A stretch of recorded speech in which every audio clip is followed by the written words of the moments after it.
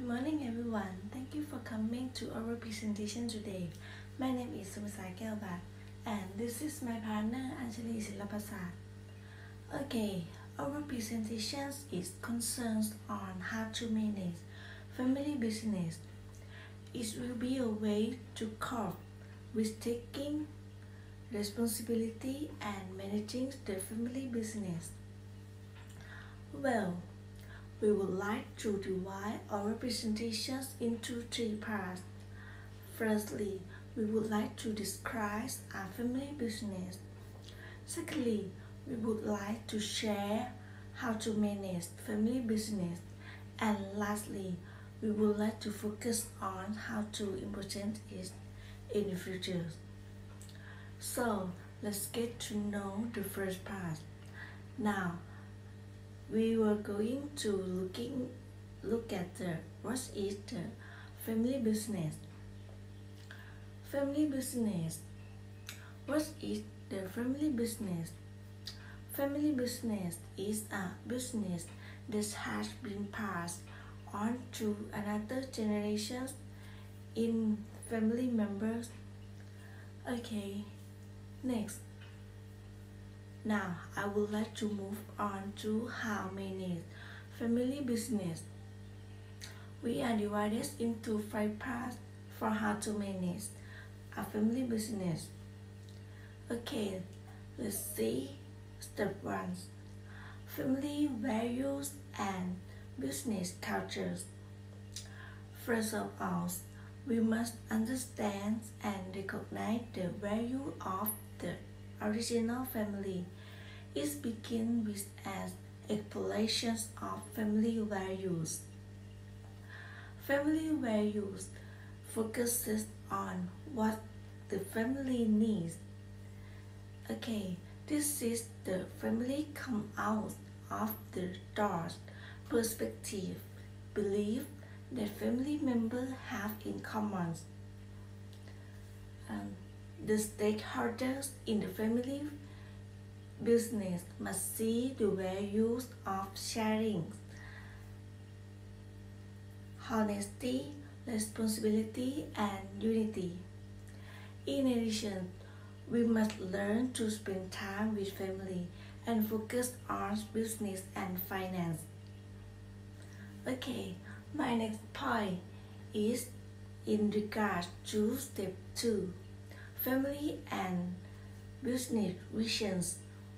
The family vision is a tool to help members to see the future as one image.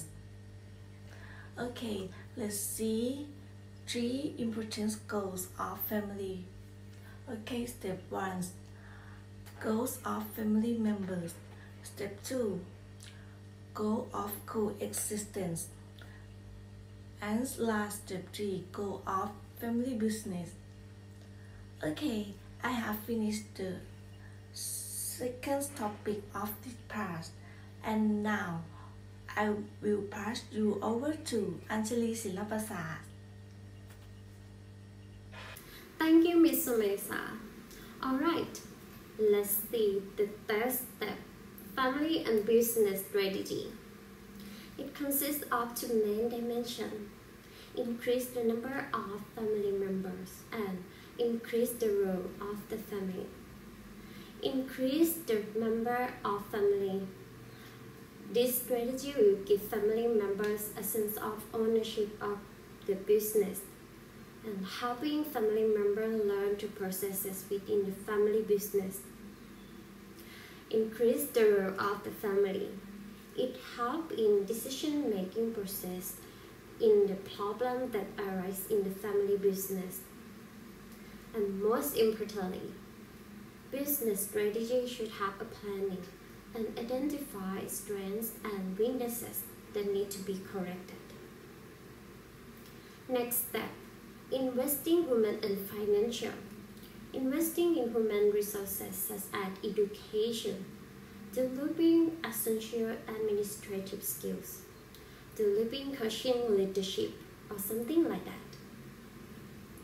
Financial investment in business are determined by 3 variables. 1. the needs of business owner. 2. The needs of the family. 3. The needs of the business.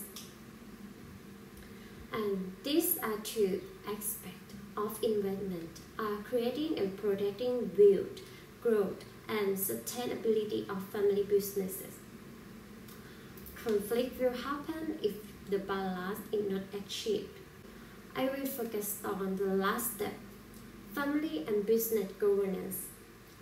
Family use family meeting as a means of getting things done. It's this family method of cooperation when we need to plan and make decisions about things like vacation, work issues, complaints, and asking feedback. And these are steps of parallel planning process, or you can call in Thai กระบวนการวางแผนแบบคู่ขนาน I will review again. The first step, value and culture. Next, vision. The third, strategy. The fourth, investment and financial. And the last, family business governance. Well, I will focus on the last point. How is this important in the future?